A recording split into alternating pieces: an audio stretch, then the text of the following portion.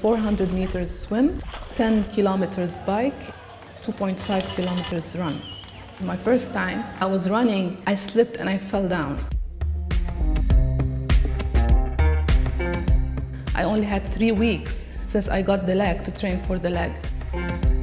I have an above knee amputation and my amputation is really small. I have little muscle to run. I have to strengthen my core and learn to run again. Remember how I use my normal leg as well. We trained hard for months, as if I'm training for an Ironman.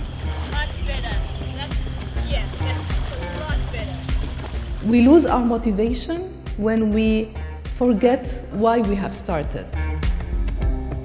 You know, I'm doing this because it's healthy for me, to be strong for my family, to be strong in life, and this is what keeps me really going. I ain't gonna be the first to cry. I took the decision to participate in the triathlon at a moment of demotivation. I was thinking, okay, now what? What do I do? I have to have a goal. So I set a big goal, somehow impossible goal for me. When I broke my hip almost 6 years ago, I was like, oh my God, not again, you know, like I don't have a leg now, I broke my hip, what's happening? You know, I was getting depressed, but I had to snap out of it, you know, like, no, you know, get up, you have a family, you have to look after yourself and take control.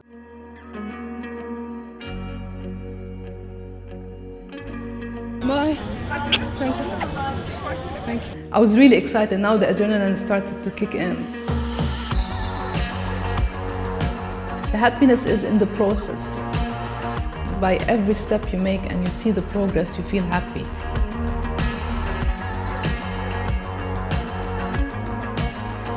When I got on my bike, suddenly the seat came down. I was really panicking, I was really stressed. My coach was trying to help me to fix it on the spot. I was really looking forward to doing a good time in the cycling, and this happened suddenly.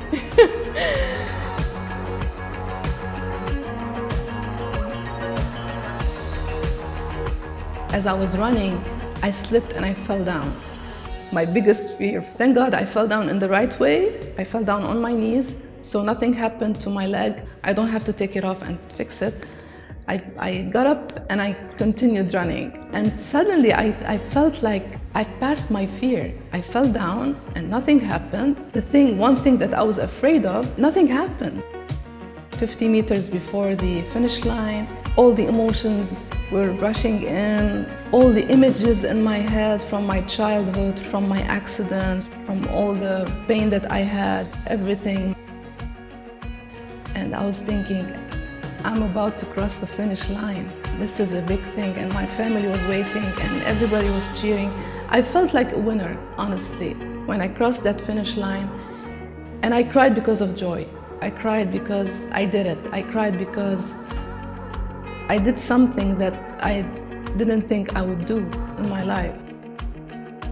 I felt free. I felt like nothing is impossible. But now, like, there's no limit. You know, you can do anything you set your mind to.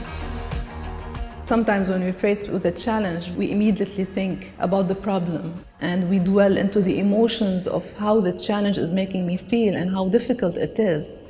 And we don't see that we need to take action, and this will actually be an opportunity for us to grow and to change. After every accomplishment, I'm like, okay, so now what's next?